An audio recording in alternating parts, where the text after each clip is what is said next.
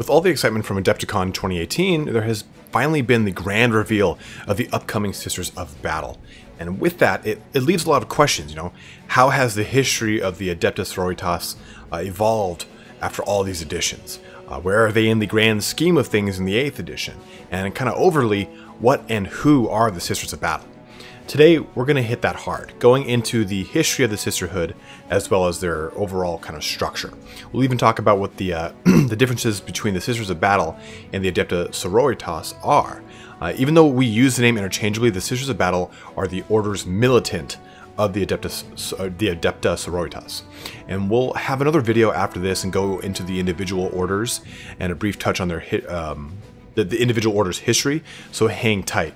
But I want to dig in right here on the actual meat and potatoes of the Sisters of Battle themselves. But for those of you that don't know who the Sisters of Battle are, let's get a real quick summary of them as a whole.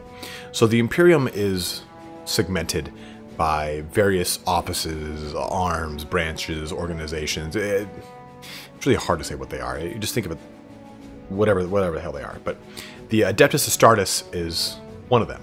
And we know these to be our beloved Space Marines. Well, the Adeptus Ministorum, or is the arm, quote-unquote, of the spiritual kind of powerhouse of the Imperium. The Ecclesiarchy, as it's sometimes known, is responsible for spreading the faith of the Emperor and reinforcing the Imperial Creed, which are the principles of the Imperial cult, the official state religion of the Imperium. And essentially think of the Roman Catholic Church as it's loosely based off of that. Now, the Sisters of Battle are the army or the military of the Ecclesiarchy. They are not female Space Marines, as really it's commonly misconstrued. These aren't like 8-foot-tall, muscle-bound Russian Olympic weightlifting like females dragging their knuckles across the Imperium as they clasp forearms and wink suggestively at one another's bolter. But now that we've got that taken care of, let's get into the history of all this, and for that we need to jump way back to the Age of Apostasy. This is around M36, Millennium 36, which is 5 or 6 millennia prior to our current timeline, which is the time of ending. And to give you a frame of reference, the Age of Imperium begins in Millennium 30, with the Horus Heresy in Millennium 31. The Adepta Sororitas dates back to a time when the Ecclesiarchy held dominion on far more than just the imperial cult. It had to exercise its clout to such an extreme that it eventually grew to control the Council of the High Lords of Terra themselves. So you can imagine how sweeping their rule was. And this would, of course, really build a lot of animosity from the other organizations that make up the Imperium. The Adeptus Administratum was even weakened to the point that the Ecclesiarchy, a spiritual organization, was making policy for the secular arm of the Administratum. And eventually, everything was under the eye of the Adeptus Ministorum. Army deployments, tithing, which tithing is originally what they're kind of responsible for.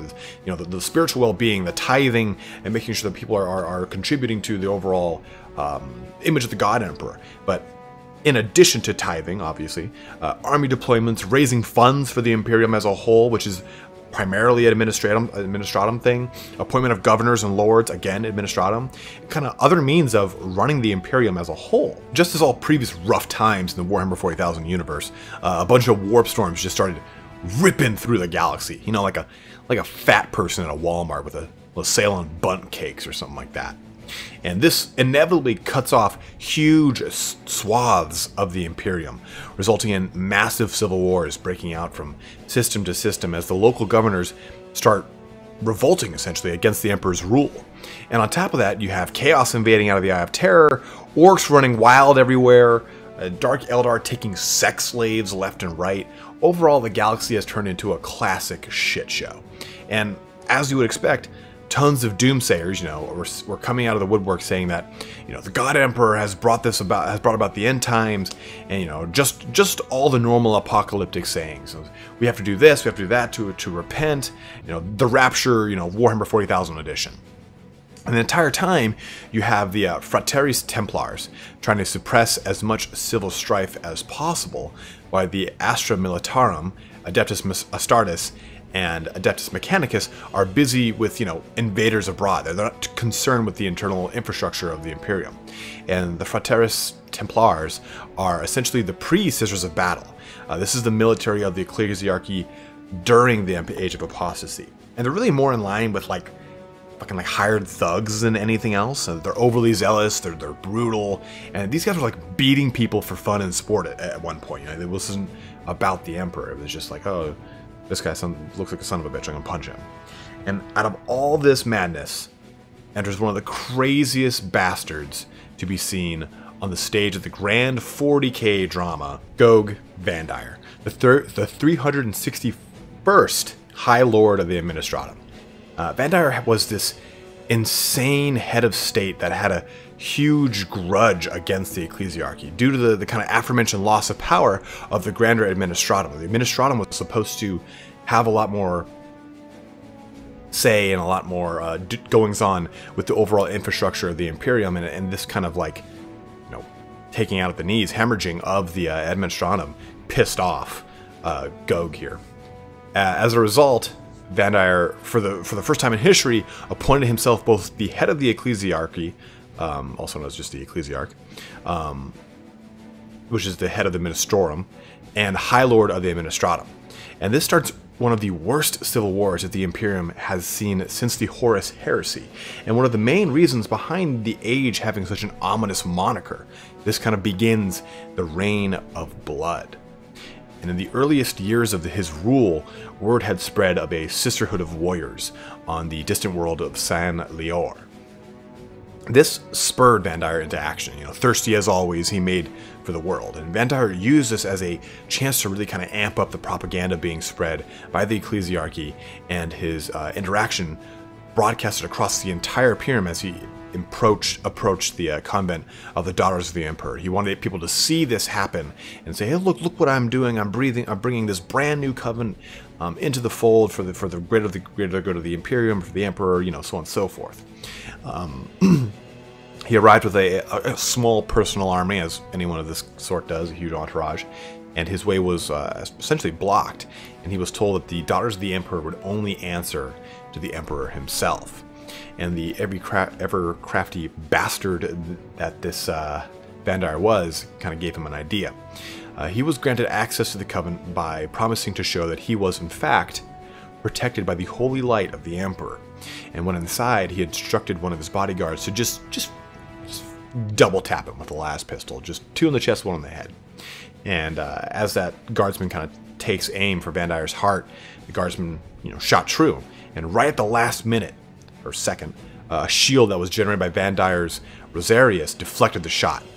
And Rosarius is, for the most part, a type of technology that is both rare and relatively unknown, including the Imperial Guardsmen. A lot of the Imperial Guardsmen don't understand a lot of the bigger and more fancier tech or more fancy tech that, say, like the Adepta Sororitas use and such like that, to the point that they regard it, they almost venerate it. They look at it as like, oh man, this is the act of the God Emperor, and this is the exact result. This is what Vandire wanted.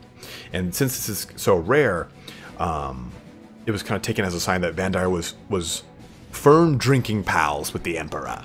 And Alicia Dominica, the leader of the coven, as well as the rest of the Daughters of the Emperor, immediately pledged their loyalty to Vandire as the Emperor's kind of mouthpiece, essentially. That's what they assumed he was, or saw him as, speaking with the Emperor's word. Now, this is bad news because now you have these turbocharged, well-trained, badass warrior women in charge of the strongest man in the Imperium, or in the charge of. And as a result, the Daughters of the Emperor were renamed to the Brides of the Emperor, and they were then outfitted to the nines like an episode of Pimp My Ride. Yo, since you love the Emperor so much, we put a brand new bolter in the backseat of your Rhino. And each sister was given even more training and access to power armor and the armory that the Space Marines have, you know, rhinos and all that action. And they were essentially kind of treated almost like Vandire's personal Praetorians. They followed him around. They were his personal bodyguard, and they also were his personal executioners, exacting his will as to the Daughters of the Emperor, or Brides of the Emperor, as an extension of the Emperor's will. And I feel this is really a good time, if any, to bring this up, but it's important to note that these are not Space Marines, as I mentioned earlier. The Sisters of Battle are simply women. They are not genetically enhanced outside of their training and religious zeal / purity of purpose. That doesn't cheat them. Not in any way. The Sisters of Battle accomplish a lot of really amazing feats, and a lot of it has to do with their zeal, with their purity of purpose, with that faith. And the Emperor, way back, back in the days of yore, tried to make female Space Marines, but the experiment ultimately ended in failures multiple times. And the reason being that the Marines, the Marines are copies of Primarchs, which are in turn made in the Emperor's likeness, in his likeness. So the genetic base, being male, results in organ failure across the board for every female Space Marine, which led to the Emperor just eventually abandoning the project. Now that we've established that, let's get back to this, because shit is about to get spicy. Obviously, Vandire's Reign of Blood is not well received among the Imperium populace, and you don't hear about gangs in the Underhives proclaiming, man, this oppression, high tithe, taxation, overall tyranny is just right on point. Exactly what I needed. And a lot of you might be wondering, where the hell are the High Lords, the Custodes, the Astartes, the Mechanicum? Well, for the most part, everyone acts relatively autonomously and without the consent or really the care of the other parties, especially the Astartes, which is kind of a given. But as a result, they don't really care much about each other. So if the Administratum or Administratum and Ecclesiarchy are running wild, that doesn't really affect the war efforts on the front line or the personal defense of the Emperor, for the Custodes. There was one man that was just not having it though. Sebastian Thor. This badass, who I can imagine looks, kind of similar to One Punch Man with just a double helping of chrome dome and chiseled jaw, started a new sect of the Imperial cult, the Confederation of Light. Built on the promise that there would be an end to the darkness brought about by Vandire, the Confederation of Light, denounced Vandire as a traitor, and kind of began to, the overall Confederation started to pick up steam very fast among the populace, especially in the Segmentum Obscura, their home system. To give you kind of a frame of reference, the Segmentum Obscura is where the Space Wolves, Cadia, the Eye of Terror, Caliban, and Ulthwé all reside. So it's a pretty important portion of the Imperium. The Confederation of Light, though, started to take over more and more planets, causing an empire-wide reformation. And Vandire grew a kind of wild hair across his ass and sent out his Frateris Templar to put Thor down, looking to stem this revolution before it got out of hand. The guy's name's Thor, though. You're gonna send some dudes and put them in line? Come on, buddy. So a combined naval and ground force was sent out to destroy the Confederation on their home world of Dimimar. It's way up in the upper right portion of the Segmentum Obscura. But en route, a massive warp storm slammed into the fleet and destroyed it to a man. And this was believed to have been the Emperor himself interceding with the storm thusly named Storm of the Emperor's Wrath. So this victory, if it could be called that, spurred the Confederation on, now believing that the Emperor was guiding them to this fate, overthrowing Vandire. It was around this time that the other branches of the Imperium began to take note of the resources that Vandire was expending, trying to put down Thor, as well as Vandire's own tyrannical rule. So the Adeptus Mechanicus and Astartes both began to mobilize against the Ecclesiarch, joining up with Thor and making way for Terra and the Imperial Palace, or well, I guess the Ecclesiarchal Palace. And the Fabricator General, that's the head of the Adeptus Mechanicum, got the High Lords of Terra to basically censure and oust Vandire, saying hey, no more of your shenanigans, Goge. To which Vandire responded by dissolving the Senatorum Imperialis, or that's again the High Lords of Terra. Everything, for the most part, guys, it's important to know, everything has a super gaudy Warhammer 40,000 Latin name, and then just a pretty simple, kind of cool sounding normal name, like High Lords of Terra, or the Senatorum Imperialis, or the Space Marines, or the Adeptus Astartes. So it's always got this shit attached to it. But he basically dissolves the High Lords of Terra and declares the Mechanicus and the Astartes traitors. Fucking big mistake, bro, because there's not a single fighting force in the galaxy that needs even more reason to fight for the Emperor than the Space Marines. And if you've just given them a reason to fight even harder to prove that they're innocent and that they're actually working for the Emperor's might and wrath, they're just going to go balls out crazy on you. Previously, the Astartes had considered themselves kind of neutral to the Reign of Blood as they focused on defending the Imperium's borders. But now they dedicated 4 whole chapters to taking Vandire out. So, to give you an idea, the Black Templars, you know, who, when they hear the word crusade, just start revving their chainswords, headbutting each other and shouting wildly. The Imperial Fists, you know, the Sentinels of Terra, the Firehawks. The Firehawks are pretty rad because they're the eventual, or what eventually becomes the Legion of the Damned. And lastly, the Soul Drinkers. These guys are a future renegade chapter, and they're an offshoot chapter of the Imperial Fists, but still, they're kind of overall Sentinel of Terra type feel, and underlying dedication to the Emperor is not wanting. But Vandire's outrage was vast and wrathful. The Confederation of Light and its allies dealt with resistance all the way to Terra itself. The Firehawks even lost their planet to this full thermonuclear attack by Vandire. And the Adepta Sororitas, expecting Fraterra's Templars at the Ecclesiarchal Palace on Terra, made planetfall in one of their famous drop pod assaults. If you've ever played Dawn of War, the very over-the-top intro for the Space Marine campaign, in the Codex Astartes, it's actually called Steel Rain. But that just gives you an idea. Like, it's a very common thing is for the Space Marines to use a lightning strike, fast attack, drop pod attack. So the sky was really alight across Terra with the burning streaks of the fiery descent of angels as they sought to exact the Emperor's justice against Vandire, ending his reign of blood.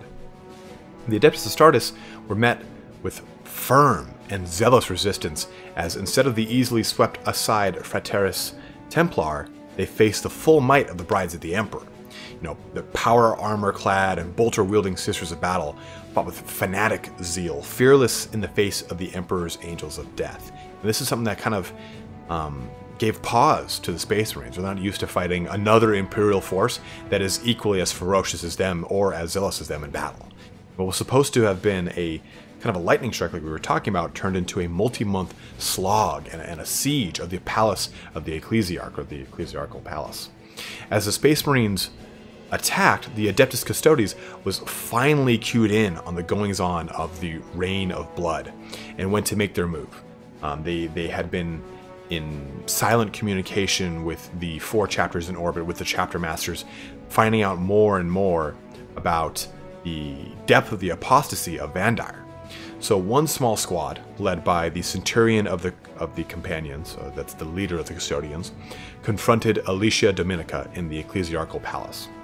Now, a heated argument kind of broke out, where the Centurion was saying, hey, just drop your vows. This is not who you think it is. You're not doing the Emperor's will. And Alicia Dominica said, nay, I am but doing the Emperor's will. And burn and fire, heretic. But they were basically just trying to decide who was on the right side of the Emperor. And finally, the Centurion told Alicia Dominica and her personal bodyguard, Arabella, Catherine, Lucia, and Silvana. These names are all important to the future lore and current lore of the Sisters of Battle, so that's why I bring them up. But he takes her and her 5 bodyguards with him back to the Golden Throne, leaving his men behind as hostages. Hostages, that's not sausages. And this is where things get hazy, because it's purposely supposed to be super vague as to what exactly transpires between the Emperor and the Brides of the Emperor. But after that meeting, Alicia is just pissed. And again, that vagueness is intentional because there's not many, in fact, there's very few points in the lore, aside from books like the Master of Mankind or the First Heretic, where the Emperor has a literal voice. He has a figurative voice, or he has a voice that say the Emperor's will is thus, but the Emperor never speaks to another individual in any books outside of a handful of Horus Heresy books. In which case, it's a flashback, or it's like it in of itself is a distant memory and not a current, like, this is happening in the now. So that's important to know. That's why it's so vague and why it is like, oh, it was never recorded what happened in that room that night. intended to be that way. But so she and her bodyguard are just fucking mad. They storm back into the ecclesiarchal palace and confront Vandire. And she says, this kind of badass quote from the second edition Sisters of Battle book that I'm going to repeat right here for you guys. You have committed the ultimate heresy. Not only have you turned your back on the Emperor and stepped from his light, you have profaned his name and almost destroyed everything he has striven to build. You have perverted and twisted the path he has laid for mankind to tread. As your own decrees have stated, there can be no mercy for such a crime, no pity for such a criminal. I renounce your lordship. You walk in the darkness and cannot be allowed to live. Your sentence has been long overdue, and now it is time for you to die. After that, Vandire gets sassy and says he doesn't have time to die, to which Dominica cuts his head clean off with her power sword, thus ending the Age of Apostasy and the reign of blood of Goge Vandire. With this, with this kind of end of everything, begins what's called the Thorian Reformation, as Sebastian Thor was declared the 292nd Ecclesiarch. Thor then went about a total overhaul of the Ministorum and the way it interacted with the Imperium as a whole. For one, he instilled the decree passive, which disbanded the Frateris Templar under the pretense that it forbade the Adeptus Ministorum from controlling any men under arms. This leaves our brides and their fate. They adopted their original name, the Daughters of the Emperor, and remained as the military arm of the Ecclesiarchy. This is kind of purposely falling under a loophole, as the Adepta Sororitas are not men. This created the Orders Militant of the Adepta Sororitas, or what we know as the Sisters of Battle. And their ranks swelled to even more warrior women as they were trained to the height of normal, unaltered humans, their faith and underlying strength that kind of allowed them to excel beyond their unaltered peers. Alicia Dominica, created the Orders Militant, or creating the Orders Militant, became the founder and eventual patron saint of the Adepta Sororitas. And they are then, the order itself, the overall arcing Adepta Sororitas, are then divided into two major convents. The Convent Prioris on Terra, and Convent Sanctorum on Ophelia 4, or 7. I look at VII and I'm like, oh my god, what the hell number is that again? On Ophelia 7. The oldest cardinal world, or what is now actually called Shrine Worlds. They were renamed, I think it was like the 39th millennium or some shit. But in the cardinal worlds are essentially worlds that are run exclusively by the Ecclesiarchy.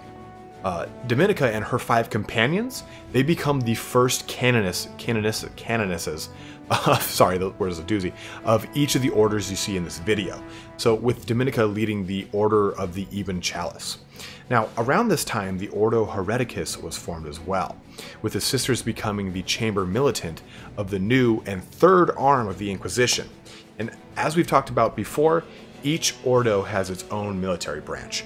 Ordo Zealous has the Death Watch, Ordo Malleus has the Grey Knights, and Ordo Hereticus has the Sisters of Battle.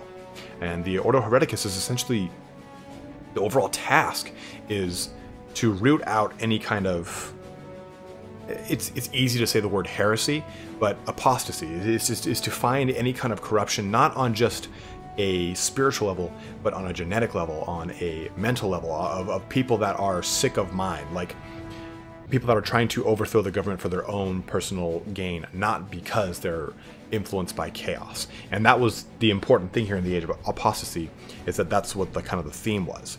So the Hereticus is basically designed to root out the heretic and burn the witch alive. So the Convocation of Nephilim, this is the kind of like a grand treaty, was signed by the sisters and the Ordo. Kind of, they bound the two organizations together, kind of interwove their fate. And this ability also ensures that neither would ever kind of rise to a position of supremacy, since both are kind of, they're dealing with the health of the infrastructure of the Imperium. So this way it kind of ensures that neither of them can really supersede and take control.